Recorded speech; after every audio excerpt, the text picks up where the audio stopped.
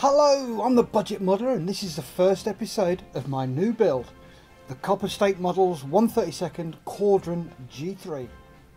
If you're watching this, then please subscribe to my channel, give the video a like and ring my bell, that'd be brilliant. Thank you. Firstly, last year, modelling wise, was a very slow year. I didn't even finish a single model. This was mainly because my head was in my wedding and my honeymoon. Both were several months apart, so it was hard to concentrate on my modelling. Anyway, this year I'm going to be mainly concentrating on one model for the channel at a time, get it in, get it built, get it out. Also, I will be carrying on with buddy builds as I really like this and hopefully it gets people involved. Anywho, I will now pass you over to your host in the shed who can give you more news on our exciting new build. So, over to you, Steph. Thanks for that, Steph. Anyway, as you can hear, I've sorted out that horrid echo out here in the shed. So, with that done, let's have a closer look at the CSM Caudron GIII in 1/32 scale. I'm loving the box art, really nice and certainly depicts the Caudron well. I'm only going to show the side of the lid which depicts the 4 different types to make. The only reason for that is because there's little room betwixt camera and desk. It's packaged very well. It comes in a separate box and each lettered sprue comes in its own separate bag, as you can see.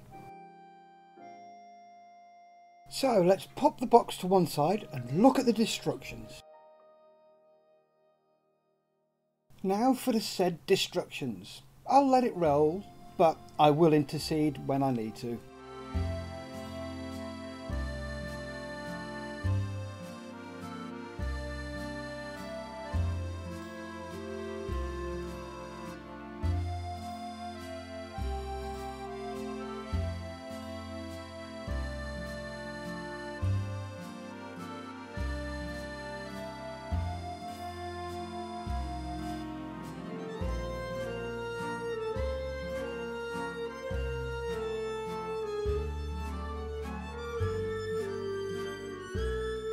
These are very detailed instructions. They even give you the wiring diagram in case you're going to install the wireless set. It also gives you the routing diagram for each version of it. This is awesome. I am so doing this.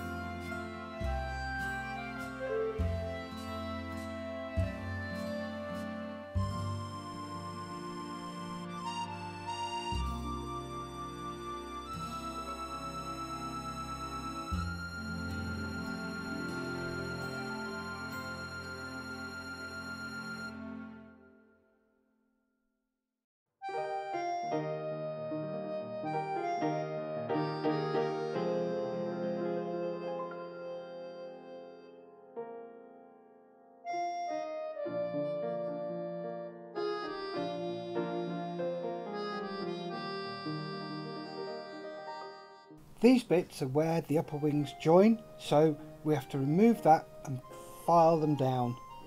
But also here we have to drill out those little holes and lace up the wings.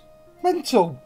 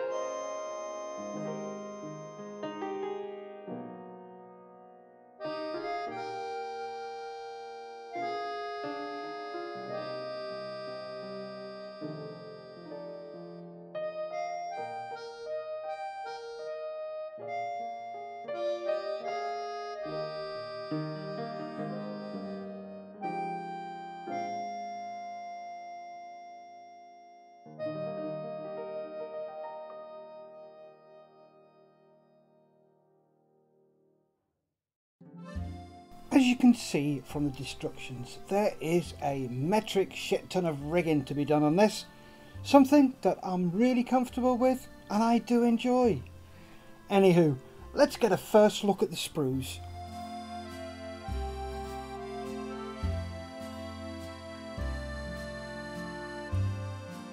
There's no commentary until we start the build now, which is at 8 minutes 18 seconds, so feel free to jump on ahead.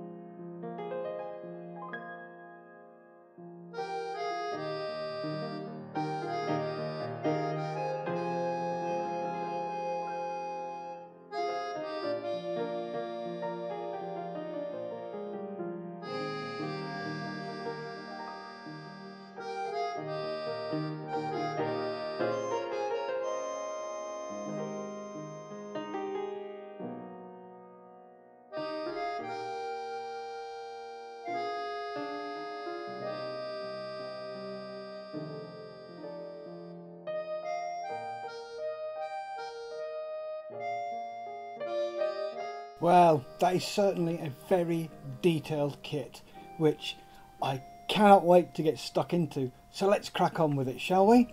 First off, I'm going to clean up all the parts for the cockpit, then drill out the cabling for the controls. So, without further ado, let's crank up the speedy uppy thing and crack on.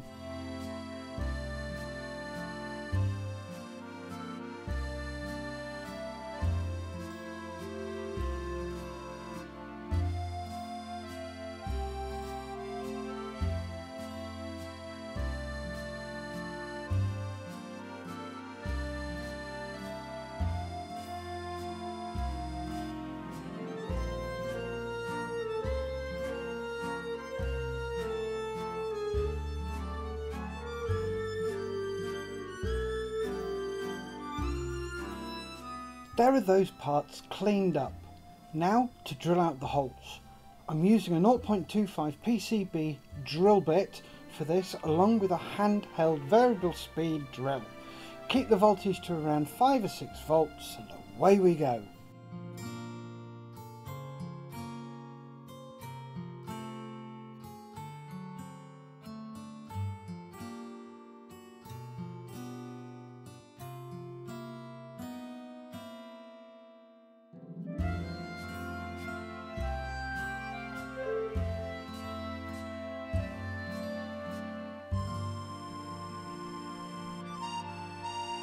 We did a bit more cleanup on the control column, drilled the holes. Now for the control lines.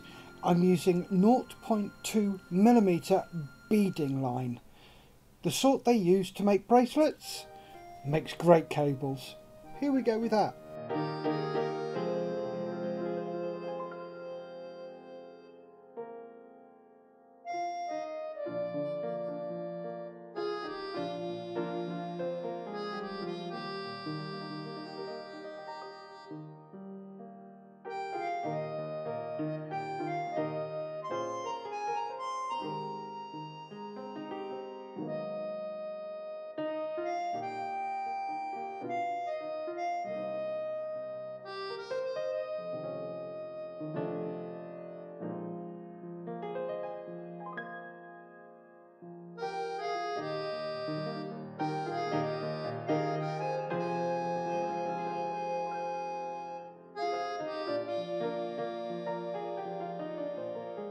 There we have the aileron controls done. Well, more of a twisting the lower wing controls. Now for a bit of guesstimation on the length of the rudder and elevator controls.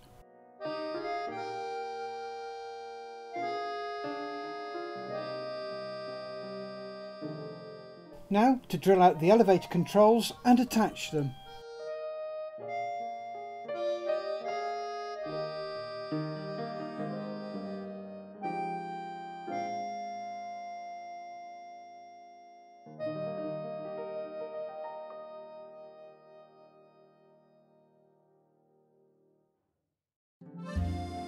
That's the elevator control cables attached.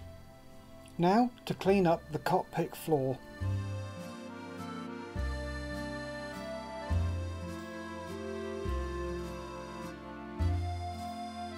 That didn't take long to clean up the cockpit floor, did it? Especially with this speedy uppy thing. Now for the rudder. This time I'm drilling it whilst it's still on the sprue, so let's get that done.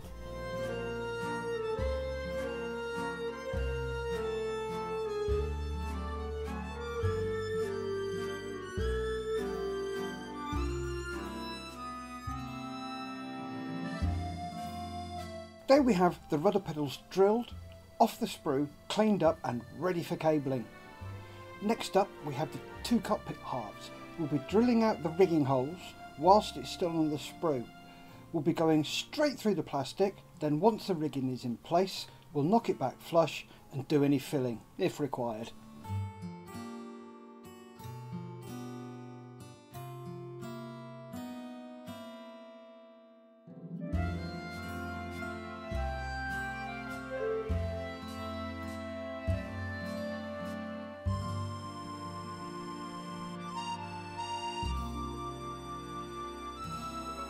There's the holes drilled out and it's all ready for rigging.